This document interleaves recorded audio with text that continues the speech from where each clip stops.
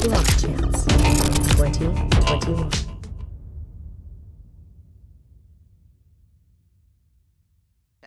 He is passionate about engineering more secure crypto ecosystems and will explore the topic of software supply chain security and tell us why it is an existential threat to the cryptocurrency ecosystem. Please help me welcome John Naulty. Thank you. Hello, everyone. It's a great honor to be here. I was here in 2019 as an audience member, and I'm very proud to be speaking before you all today.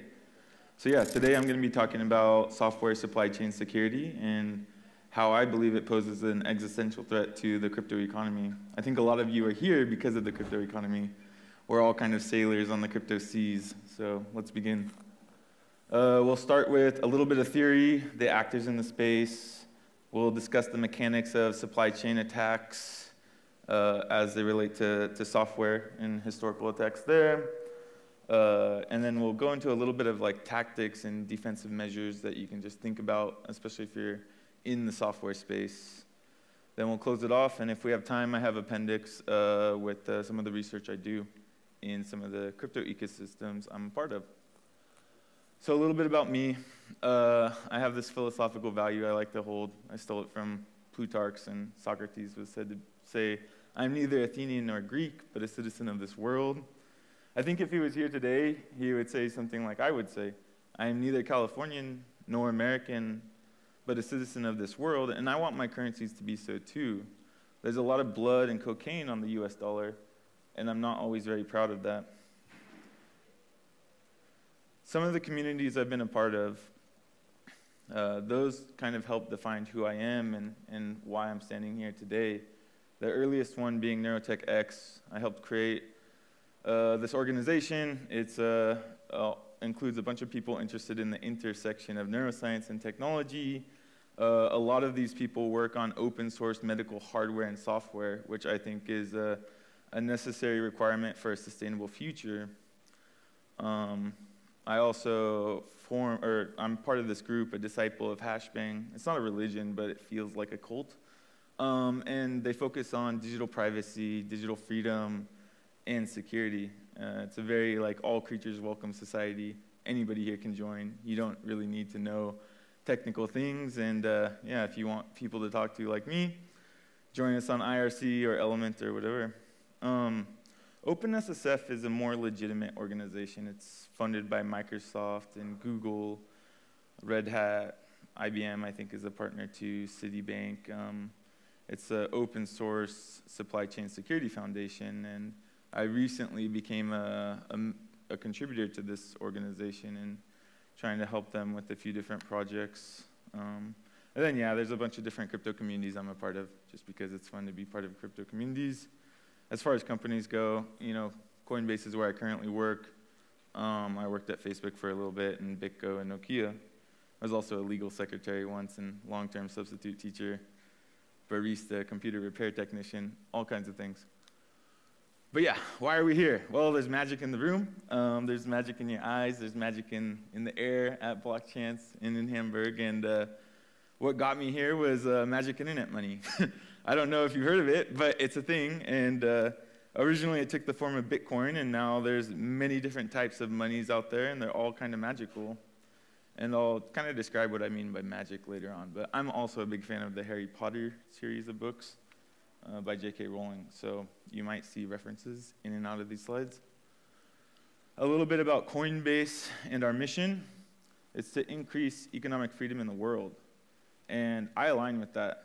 I'm very happy to work at Coinbase. I'm very happy to work for a company that I can send my friends and family to partake in this beautiful, you know, open financial system, the open money system. It's a very beautiful concept, and I'm glad society has reached this point.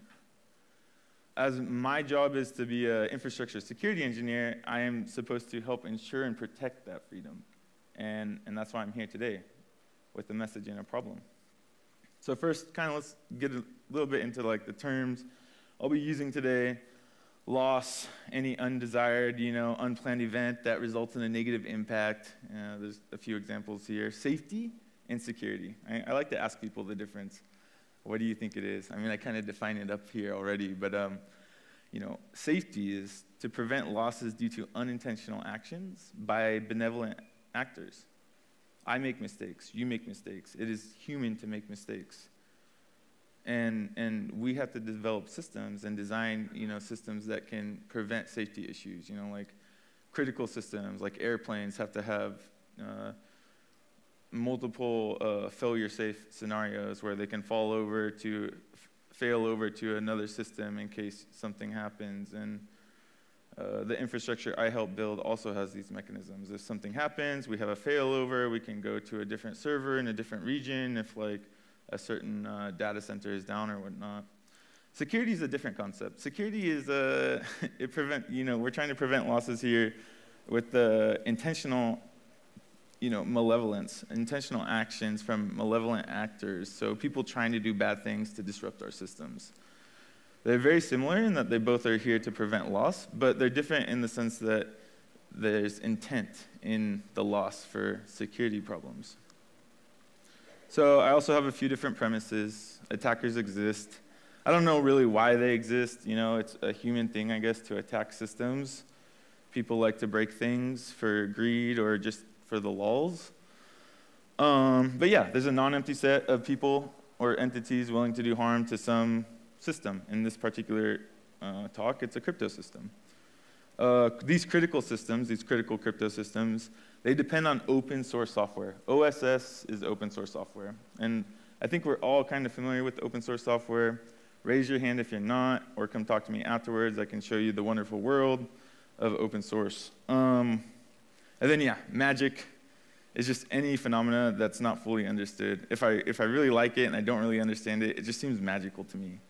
And I don't know if you all have that same experience, but you know, it just really clicked when I read the Harry Potter books. So a little brief intro to the software life cycle.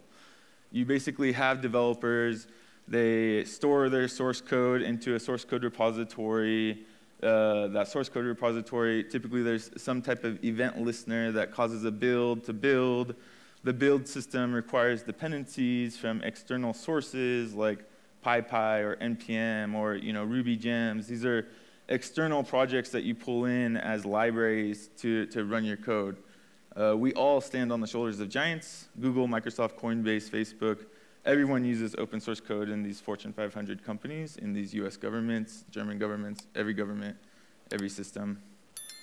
And then eventually we use this software in a production system, whether it's the app running on your phone or in a data center somewhere, it's running.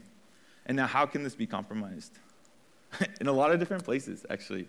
So we'll go over this, but all these red little, you know, words, these are bad things that can happen in this system, and that's like the main point of this talk, is bad things happen in the software supply chain. You know, it's kind of like in America sometimes we get E. coli in our spinach, and basically our spinach source is compromised. It's like poisoning the well.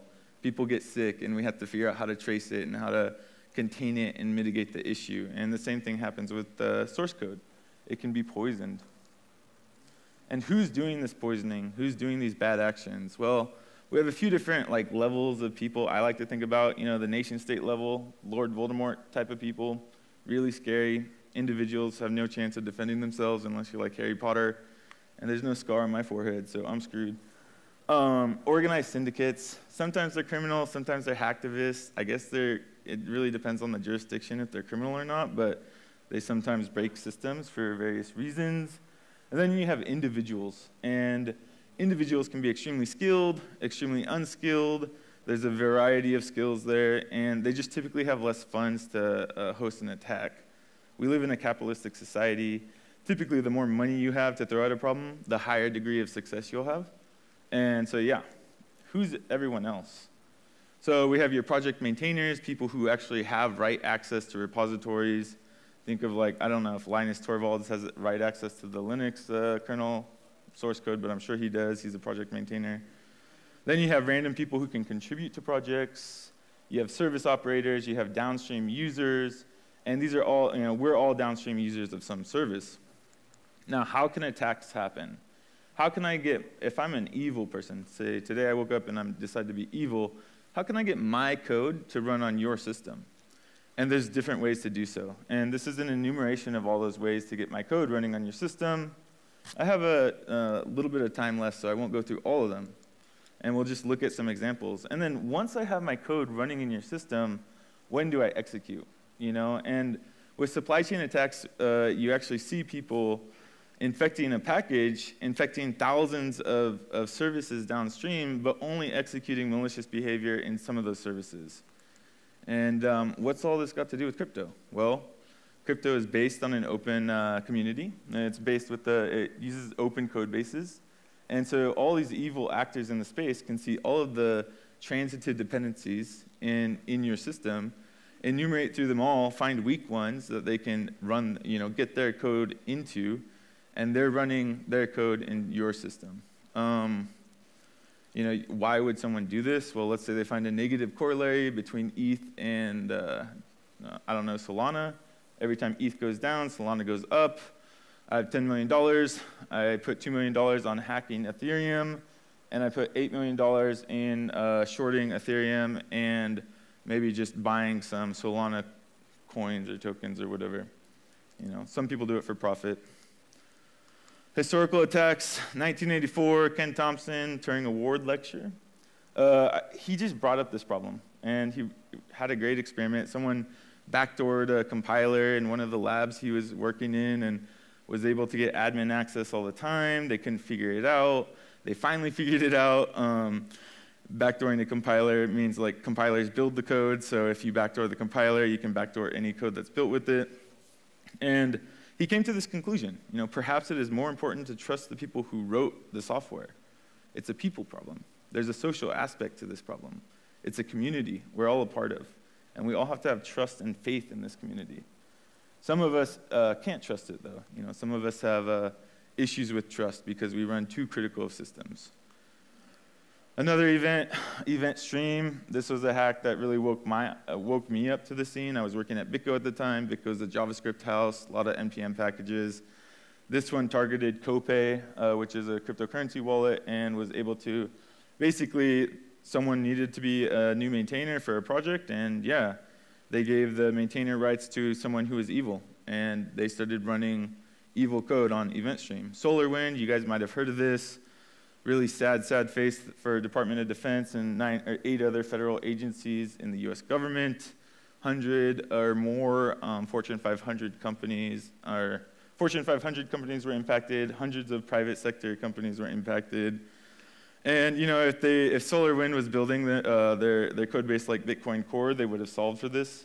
A year later, they came back and they are solving for this. SushiSwap, another attack. Bitcoin dev mailing list. So this is actually the point of this whole talk. Right now, there's an open attack going on Bitcoin. I don't think you all know about that. But basically, someone said, hey, I'm going to attack your supply chain. Are you ready? When is that going to happen to Ethereum? When is that going to happen to Polkadot? And if you aren't in the cryptocurrency space, when is that going to happen to your code bases? You don't know. I don't actually have enough time for all of the defensive measures, but just some basic principles. Know your dependencies. Treat them like your own children. Don't give them junk food. Make them exercise. Know who they are. Go talk to them. And what you see is not always what you see is not always what you get. Verify. And keys can always be compromised, and they will always be compromised. Always have a rotation plan. These tactics aren't really that important. If you walk away with anything from this talk, remember, protect your digital identity. Use two-factor authentication. And don't rely on SMS for that second-factor authentication. Try to buy a YubiKey. They're pretty cheap these days. These are a bunch of open-source supply chain tools I use. I'll post these talks somewhere on Twitter or something. So take a screenshot now, but don't worry. Some closing remarks. Hey, rise up. We need a positive future, and we're here to do that. So go find out who the people are behind the critical open-source projects that you depend upon. Go upstream. Ask them how they're doing. See how their day is. Maybe you can help improve their security posture. And stay in touch. I'm part of OpenSSF, part of Hashbang. And yeah, learn about Matrix too. It's a way I communicate with people. And if there's any questions, I have no time, so sorry. This is my cat. So, bye. Thank you, John. Everyone, John Naulty. We will have questions later on in the panel, so Yes. we welcome you back, Ben. Thank you very so much. much. BLOCKCHANCE 2021.